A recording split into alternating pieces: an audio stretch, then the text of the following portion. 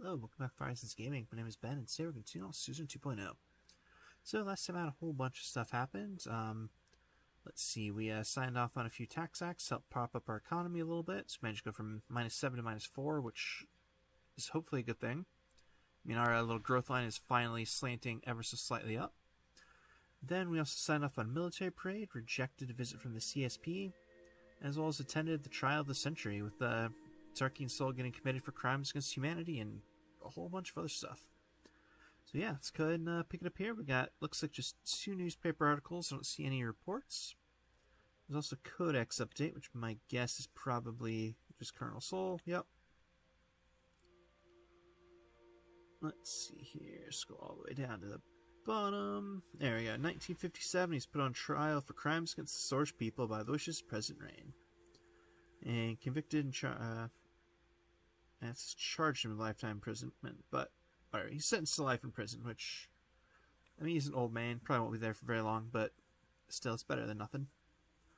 But, yeah, we got 2 newspaper articles here. So first up, from the Wholesale Post. Sham Soul Trial ends Republic. Say goodbye to the Swordland you thought you knew. By ordering the trial of Colonel Tarkin Soul and supporting the court's verdict of life in prison, President Anton Rain has taken a wrecking ball at the Sword's history.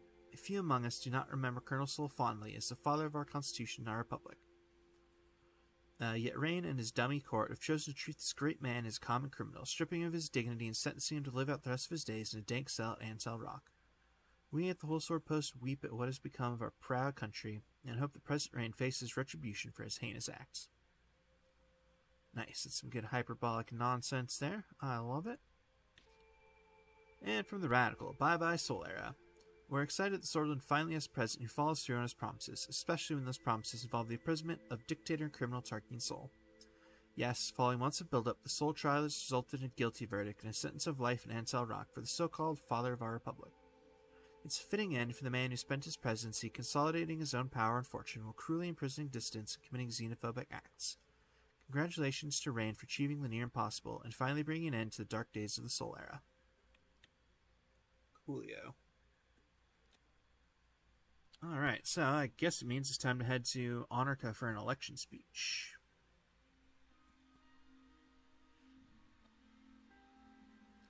The sun was starting to peek through the blinds of my suite in the Grand Chariot Hotel in Anarcha. I hadn't slept at all that night. I was too busy thinking about how I'd rally my party's conservative base at today's election kickoff. I was just pulling on my clothes and 2 soft, sharp knocks came at the door. It was Lucien. Good morning, sir. Hope you brought coffee. Lucien unclasped his briefcase and took out a small disc-shaped device. After scanning the room with it, he gave a satisfied nod. It is about your investigation into the oligarchs.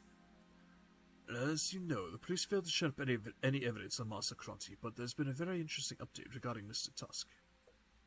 Lucien pulled out a folder and opened it. The anti-corruption police have looked further into Walter Tusk's foreign ties and found some very unsettling information. One of his corporation's subsidiaries is directly involved in smuggling and selling Robergian KA-74s in Swordland.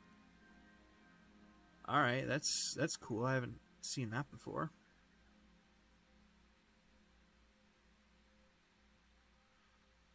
Let's go with that one. That traitor. This is treason on the highest level. There's no doubt Tusk must be punished. Would you like to go forth with his arrest and trial, sir? Yes, I hope he suffers in jail. Lucien nodded smoothly. As you wish. I'll make the necessary calls immediately. Now that that's settled, I'll let you prepare for your rally. I almost forgot, the Archpriest of Deer couldn't be present today, but wanted to relay a message of support to you and your family. What did he say? It's gonna be that same terrible Toto joke. I bless the rains down in Anarcha. Lucien left the room. I finished putting on my tie and reread my notes for the morning speech.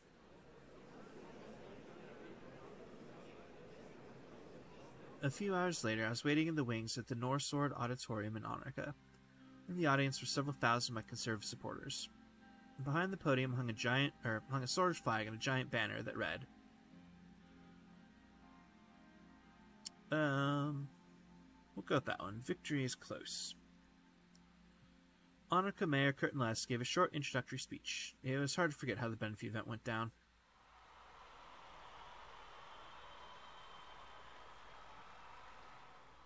Everyone cheered as I walked on stage. Though Mayor Curtinless was now part of the opposition as a member of the NFP, it seemed most of Monarch was still on my side.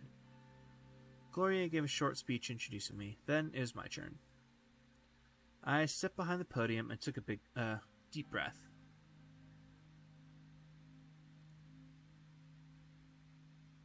Let's see. Try this one. Sons and Daughters of Swordland.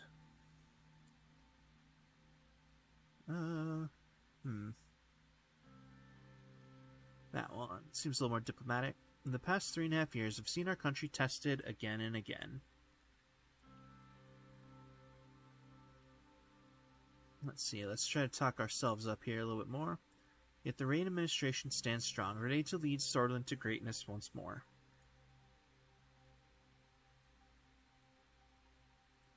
Yeah, that sounds good. Together, we will get the economic crisis under control. Let's see. Honestly, that sounds pretty good. It's a little more flowery language. Under my presidency, we've enjoyed unprecedented harmony. I look forward to presiding over the implementation of my much-awaited constitutional reforms. It sounds like a good one there. And honestly, since the news is probably going to break about Tusk soon, we're going to hit the corporations. I remain committed to stamping out the corruption that has plagued Swordlish politics for too long. Ah, the wrong one.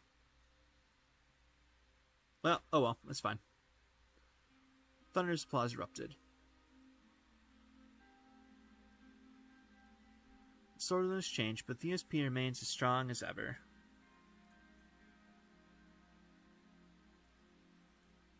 I promise you there's no way we can lose. I definitely don't believe that, but that sounds like the right way to talk up the base.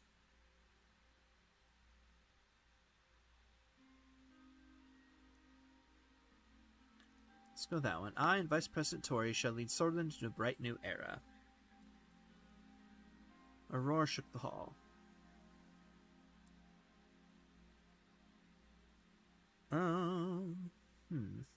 Go with this one, so it's not quite as obvious what we're doing. We'll form a broad coalition of supporters to make sure morning finally comes. Amorgna Vescore. The audience enthusiastically finished the saying as streamers shot out of cannons behind me. My re-election campaign had finally begun. I stepped down from the podium. Alright, well, I clicked the wrong answer. Well, I don't know if it's the wrong answer, but it's not the one I meant to. But I don't think that'll make a difference. Because A, that speech seems like it went pretty well, and B, I think we're in enough trouble as is with the economy. Although it apparently just bounced up another one here. So that's pretty sweet. Wow, there's a whole bunch of things just popped up too. So let's just start with the Codex. Why not? Let's see, business, Walter Tusk. Just saying he got arrested. Yep. 1957, he's arrested for aiding drug operations and smuggling or burning weapons to Swordland. He's being held in Antel Rock Prison. Fantastic. Connections. Let's see, there's an update in the factions, apparently. Marcel Caronti is now the head of the Heart of Swordland. Cool. Alright. Oh, there's probably another codex entry I missed somewhere. Just an update on the anti-corruption police. Just talking about his Walter Tusk and his foreign ties. Cool beans. Alright. Let's see. I don't see anything else in here, so I don't know why that says a dot, but whatever.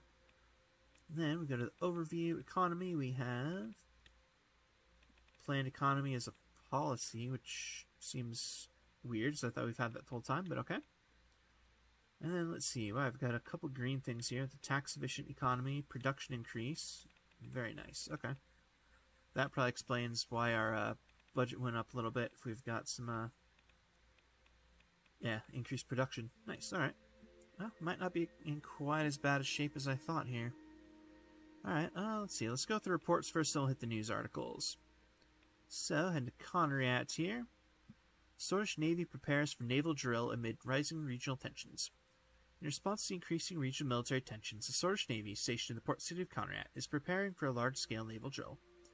The planned exercises are aimed at honing the readiness of the naval forces and showcasing Swordland's military strength. These proactive measures signal Swordland's commitment to maintaining regional stability and national security. Cool. And let's see, from the ATO, first long-range bombers deployment, defining moments. The ATO's announcement on the development and operational deployment of the first long-range bombers has marked a significant milestone in its military capabilities. These state-of-the-art aircraft, designed with advanced radar-evading technology, now extend ATO's strike reach from western Maricopa to eastern Maricopa, northern Xena, and eastern Anakan archipelago. This strategic advantage not only underlines ATO's robust defensive posture, but solidifies the Alliance's air power projection, standing as a testament to its advanced aerial warfare capabilities. Furthermore, the deployment of these bombers serves as a deterrent to potential adversaries, showcasing ATO's readiness to counteract any offensive actions that threaten its collective security. The initiative sends a strong message to the international community about ATO's dedication to maintaining peace and stability in its areas of influence. Interesting. From the CSP, CSP announces Universal Minority Rights Convention. The CSP has instituted the groundbreaking Universal Minority Rights Convention, a forward-thinking initiative aimed at protecting the rights of minority groups within and outside the borders of the CSP nations. The convention signifies a notable shift in the Alliance's human rights mandate, emphasizing principles of equal opportunity, social justice, and inclusivity. Designed to challenge and transform the status quo, the convention encourages other nations to uphold these principles, aiming to counter nationalist tendencies that threaten social harmony. The convention also underscores the CSP's commitment to fostering a diverse, inclusive society that respects and celebrates the unique contributions of every individual, regardless of their ethnic, cultural, or social backgrounds. That's pretty cool. And this should be our last one here from Lockhaven. Swordish Navy conducts drills amid rising tensions. The Swordish Navy in Lockhaven has initiated a series of military drills in light of escalating regional tensions. These exercises are designed to test the Navy's readiness to respond to potential threats and to maintain maritime security in the region. The drills also demonstrate Swordland's commitment to maintaining peace and stability within its waters. Cool. Alright, we got 2 newspaper articles here. First up from the Lockhaven Times, Red Youth and Young Swords fight. The Red Youth and Young Swords were once again involved in a large-scale fight. This time, the issue was the vandalism of a soul statue in Lockhaven. Yesterday night, according to a Young Swords member who wishes to stay anonymous, said that he had seen Red Youth members put a clown wig and nose on the soul statue at the city center. On the other hand, an anonymous Red Youth member denied the claims. Both sides seem to have their own versions of the story, with no evidence from either side. What doesn't require evidence, however, is the injured 14 people lying in hospitals. We just wish that one day they'll be able to go past their differences and make peace with each other. Interesting. And for the Radical, Young Swords oppress British protesters. When is it enough? How long can we stand tolerant of the brutality of this fascist organization? Bernard Circus had fought for his country, for the rights of every sword. In return, he got a bullet from this nationalistic group. Right now, the same group is beating and chasing away peaceful British protesters only because they're not originally sword. Still, the administration hasn't lifted a finger. Is this the democracy we fought for a long time ago? Is this the democratic values that we got after going through the Civil War? Interesting. Alright. Well, I guess it's time to head back to Holsworth for a briefing on the current economic situation. Which, yeah, it's not great, but I mean, it's trending up. We've gone from -7 to -3 within the last churn here, so maybe it's not quite as bad as I thought. I arrived at the Ministry of Economy and proceeded upstairs. An assistant waiting by the door to the meeting room took my jacket. I opened the door and entered the largest boardroom in the building. Simon was sitting alone with a glass of water and his documents laid out before him. He stood up when I entered and approached me. After a quick handshake, I took a seat. Good afternoon, Mr. President. Good afternoon. A knock was heard on the door, and Glory entered the room. Apologies, I got held up. Did you start yet? Mrs. Vice President, no, not yet. Now that everyone is here, let's begin. As you all know, we're here to review the economic progress we made over the past term and decide how to proceed. I'll brief you quickly on what we've done so far, just as a refresher. Very well, let's hear it. He gathered the documents in the pile in front of him and adjusted his glasses. From the pile, he produced 2 booklets and handed them to us. Our extra focus on the economy has resulted in some small-scale positive growth. The extra resources have been a boon to my ministry. It would be great if we followed up on this focus during our next term. Let's take a deep dive into the details now. Please turn to page 5. I turned to page 5. Let's start off with our economy plan. I am glad to say that we're on track with our intention for a planned economy. Most of our decisions so far have been pretty consistent. Thank you for your efforts, Simon. Indeed. Good job, Mr. Hull. Well, thank you. You're too kind. Let's move on with the report. If I were to describe what we've done so far, I would say this is very close to a full command economic system. Please turn to page 16. I turn to page 16, titled Status of Trade and the Effects of Foreign Policy. I'm happy to say that our trade has increased since the beginning of our term. We are on the right path. More trade means more vibrant economy, which means more unbridled economic development. For better or worse, Sorla is becoming quite reliant on foreign economies. It is shameful that a great country like Solon has to rely on other countries. We need to become self-reliant as soon as possible. Globalization is at our doorstep, whether we like it or not.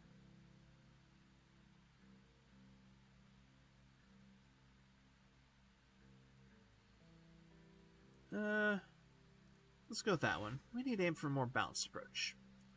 We shall have to carefully consider this matter during our second term. Please turn to page 17. I turn to page 17. In our attempt to repair Soren's economic system, we've mostly gone against the wishes of big businesses in favor of the requests of Soren's citizens. This caused us to take on some losses in order to make the people happy. Thankfully, living standards are steadily increasing. We've been receiving fewer and fewer complaints about our welfare systems. Good. Keeping citizens happy is integral to keeping Soren stable. Yeah, exactly.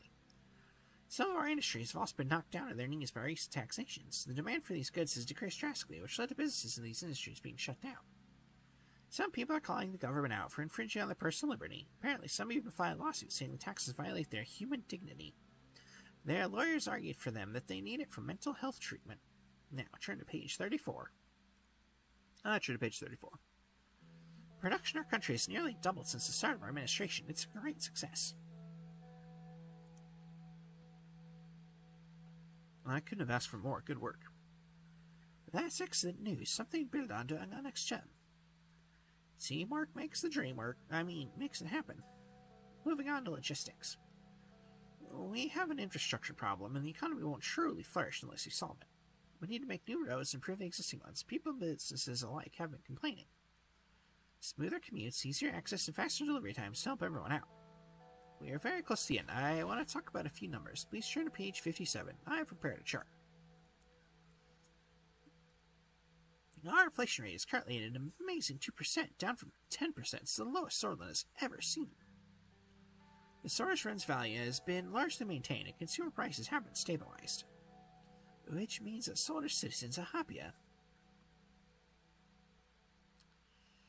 Good. We'll need all the help we can for the election. Agreed. Mr. President, do you have any questions so far? What's our debt situation? Our debt is at 428 billion rand, close to 427 billion rand at the beginning of our term. That's not bad. Basically, it hasn't budged from where we started. I would still consider this a success, as we inherited a recession. We essentially prevented an economic collapse. How are we doing with unemployment? The unemployment rate remains steady at 16%. The stagnation is mostly due to lack of investments in average economic planning. Cool. Well, what are the latest numbers on our GDP? Our current GDP is at 314 billion rand, not much more than 310 we had at the beginning of our term. As per the latest stats, the economy has remained at a similar level over the past 4 years. In short, our economic capacity has not changed much at all. Well, that's all the questions I had. Very well. I want to quickly highlight our budget expenditure. My numbers indicate that overall we've been fairly balanced in spending our government budget. A balanced approach is good. However, we shouldn't forget that money is not spent. We shouldn't forget that money that is not spent is just pieces of paper. There we go. Now, going into the elections and hopefully a second term, we need to decide on a way forward. One thing is clear: we need a bigger budget. We shouldn't start next term with a budget deficit. What should we do, Mr. President? Any ideas?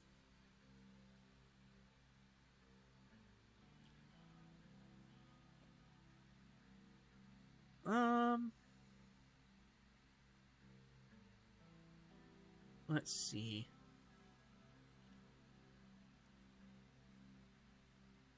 I'm not sure if this is a good idea or not, but I think I think we're going to go ahead and do it. We'll take an international loan from the MFI. This will pose quite a risk to the reputation for administration, but it can be done. And I'll get right on after this meeting. Now that that's out of the way. During our first term, we faced many challenges in the midst of a recession. We've worked hard to fight against the odds, but we couldn't accomplish much. You may have surmised from the data I've given you that we've not yet been able to end the recession. In fact, you'd be correct. But given the quagmire we inherited, the situation could be much worse.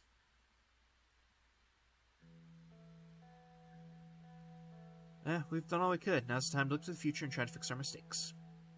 With a team like this, we will, I'm sure of it. Nothing against my predecessor, Mr. Vection, but he doesn't exactly strike me as an economic mastermind. Things should run a lot more smoothly going forward. Yeah, we'll get through this together. That's all for our meeting today. Thank you for coming. The meeting dispersed. I hurried to the cafeteria to get a cup of coffee. Alright, I mean... yeah, that could have gone a lot worse. I don't know. I mean, it's not the greatest economic situation, but I expected things to go much, much worse after this economic sanctions. I mean, if it wasn't for that, I think we'd be sitting, like, right at 0 right now. Like, even without getting that loan, I think we'd be still sitting at nice 0. But that's okay. Well, we'll make do. Gotta deal with what we've been given here. Alright, we've got a ton of reports here. Jeez. And overview, so let's check that first. So, economic situation, international MFI loan. Okay, yeah, so it provided some relief, but people are concerned about possible impacts on our global influence because of it. But that's okay. I'm not too worried about it. I don't know. I mean, honestly, I'm probably going to like split away from the USP and form my own party anyway. So I don't know if that's going to make as much of a difference. But who knows? We'll see. Anyway, like I said, there's a ton of reports, so let's get moving on these here. So, oh, geez, yeah, there's 11 of them. Nice. Alright, anyway, from Antel, amnesty given to thousands. Together with the revocation of the ban on the BFP and the subsequent amnesty, about 6,000 people arrested in the 30s and 40s for the ties of British Freedom Front have now been released. 72 high-profile British political prisoners, or protesters who were being held up in maximum security Ansel Rock prison were also released. Cool. And from Conrad, HOS AIDS election campaign. Marcel Caranti's Heart of Sordland Advertising, the biggest advertising agency in Sordland, volunteered to help the election campaign. They'll provide consulting and design work for campaign material. The agency will also produce video material for television, which will be televised extensively by the channels owned by the Heart of Sordland Media Group. Heart of Sordland Resorts will also be open to all party events and meetings during the campaign period. Okay, that's cool. I wasn't expecting Caranti to actually do anything for us, but I guess we did help him take over the Heart of Sordland by getting Tusk arrested, so that makes sense. Alright, from Deer, British Freedom Party starts campaigning. The British Freedom Party joined the election race immediately after being legalized. The BFP announced that Ramzo Kojak would be the party's presidential candidate. Their first rally will be held in Deer tomorrow. From Hulsord, NFP welcomes General Luderan's son. The National Front Party has welcomed General Luderan's son into the midst today in Hulsord. Seeing a Luderan back in politics is shocking to many citizens. General Luderan infamously organized a military coup against former President Vichy that led to the Sword Civil War. Mr. Keebner has organized the event to appeal to his voter base. This is a symbolic step for the NFP, as Luderan was arguably the most well-known nationalist in Sordland.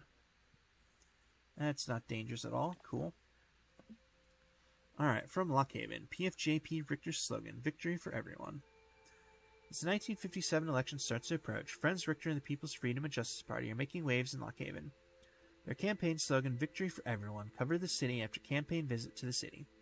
The PFJP has been the United Sordland Party's major opposition since formation, each year earning a higher percentage of votes. From Lenkerg, Lenkerg depends on fish exports to grow. Lenkerg stocks reported fishing revenues to increase by 30%. Business owners and fisheries commend the administrative push to strengthen the economy. Lenkerg and Island's problems are not yet solved, however, as analysis shows the city is barely recovering to pre-recession levels of economic activity. And from Morbel, economic improvements felt in Morbel. The city of Morbel reported economic growth to increase by 10%. Locals praise the central government's efforts in reviving Lauren. However, the economic potential of the city isn't fully realized. The flow of goods and materials between Holsword and Morna is one of the main factors keeping the local economy afloat. From Sarna, increased crime and racial violence plague Sarna. The mayor of Sarna requests financial aid and additional security for Sarna. He reported a spike in racial violence and crime in the city. The lack of investment seems to intensify the economic differences between different parts of society. And from Suzerain, celebrations in Suzerain. Many of the locals in Suzerain gathered at the city square to celebrate the revocation of the ban on the British Freedom Party. The mayor of Suzerain reported that the amnesty and the revocation were greeted by Suzerainers with festivities. Dancing and singing continued well into the nights. From Holsor, low public opinion. According to the latest polling data from the Heart of Sorland Research Group, public approval for the incumbent administration sits at a low 35%. The significant portion of respondents expressing dissatisfaction indicates a challenging scenario for the current administration in the upcoming election. Yeah, that could be a problem. Alright, and I think this is the last one here from Volgan, Gruni's flourishing economy. The Gruni region, with Volgan at its heart, is witnessing a major economic upswing. Projected growth rates for the next decade suggest an impressive expansion across multiple sectors, from urban development and trade to agriculture and tourism. These positive trends are the direct outcome of robust government investment and effective regional policies. Gruni is rapidly evolving into a vibrant economic hub, fostering prosperity in the east of Sorland. Cool. Alright, then we've got a whole bunch of newspapers here as well. So, there's two of them here from the Holsor Post. Uncertain Alliance. Sorland aids Volgan in Hellion invasion. Sorland has committed its resources to aid the Hellion invasion of Volgan, a move that raises questions about the potential implications. The government's decision to support an external conflict, especially in such volatile circumstances, marks a significant shift in Sorland's foreign policy. While some consider it a stand for our allies, others view it with skepticism, questioning its potential fallout on Sorland's internal stability. And President Sun at the front lines. Frank Rain, President Rain's eldest son, is reportedly to be stationed at Sorland's borders with Rumburg. The Rumburg threat has been ongoing for some time now and continues to escalate. The President's own son defending our nation is a great honor. Frank Rain is an inspiration and a role model for young men and boys across the country. Cool. And there's two up from the Lockhaven Times here. So, the Alfonso Foundation expands reach to Onraka and Arcasia. In heartening development, the Alfonso Foundation has announced plans to extend its benevolent mission to Onraka and Arcasia, aiming to combat homelessness in these nations. This move reaffirms the Foundation's commitment to social upliftment, transcending borders to provide assistance where it's most needed. As the Foundation expands, many look forward to seeing its positive impact on the global stage. And Red Youth and Young Swords clash. Earlier this week, there was a violent clash between the Red Youth and the Young Swords. It started with both sides protesting peacefully. Unfortunately, a Red Youth member decided to attack a Young Swords member over the death of Bernard Circus, which happened a while ago. With this incident, the peaceful protest escalated to a full-on melee. As of now, there have been hundreds of injuries on both sides. Local police are trying to de-escalate the situation to no avail. Interesting. Okay. And let's see, from the Radical, Swordfish forces help Hellion. A nightmare or necessary measure? As Sorland's Navy and Air Force engage in logistical operations and reconnaissance for the Hellion invasion, questions abound. Is our military overreaching in its roles and responsibilities, or is this a strategic necessity for the alliance with Volgan? The answers to these questions will undoubtedly shape the narrative of Sorland's military involvement in the region. And last up from Geopolitica, Onraka's maritime might. Nuclear-powered vessels make waves. In an impressive feat of naval engineering, Onraka has unveiled its first nuclear-powered aircraft carrier, accompanied by a submarine aircraft carrier housing 8 planes. This formidable addition to the Navy represents a leap forward in Onrakan maritime power, and the implications for regional security dynamics are significant. As Onraka bolsters its naval capabilities, its geopolitical standing is set to rise. Cool. That's definitely interesting. Alright. So, looks like we also have a scheduled television interview here in Lockhaven. But I think we're gonna wait on that for right now. So, as always, thank you very much for watching, and hope to see you all next time.